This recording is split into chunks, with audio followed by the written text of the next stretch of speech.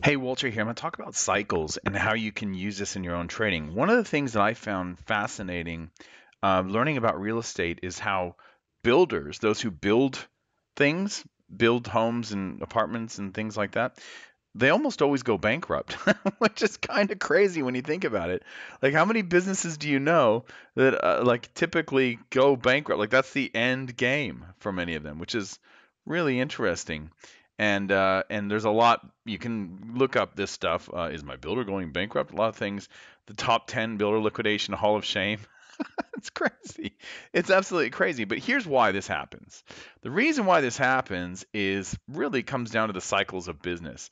So what typically happens over time is that the GDP, or this basically everything that an economy produces, a country, a business niche, for example, like builders or whatever, you'll see it will go up, it will come down, it will go up, and it will come down. There's these cycles.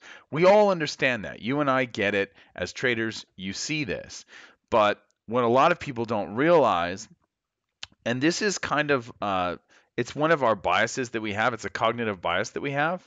It's called the status quo cognitive bias. What that means is we typically think that things are going to be tomorrow kind of like what they are like today. Things are going to be like in a year from now, kind of like what they're going to be today. And when you ask people to make economic predictions, you'll often hear that. And if you've read The Black Swan by Nassim Taleb, you know all about how that's not really the way the world works. Typically, something comes out of left field, completely impacts an industry or a country or a timeline, and then later on we look back and go, oh well, we could have seen that coming. Oh yeah, yeah, and we use a hindsight bias to kind of pave over it. But that's not the reality. The reality is that there are good times and there are bad times. That the market will go up and the market will go down, and it's one of the reasons why I like to look at the charts from that filter, even if I have a bias and I think that the charts are probably going to keep going up or down. For example, like right now, I've got a bias on the pound, and I have a sell bias on the pound, and I want to sell the pound.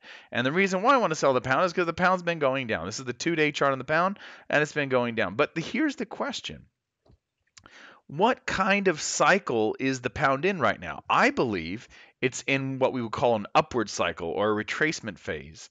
And we've seen several of these. We saw one here, we saw one here, and they come in two flavors. They either usually you get a retracement phase where the market kind of goes up, like it did here, against a downtrend. Let's just look at a downtrend in this case. We can look at an uptrend in a minute, but let's just look at a downtrend.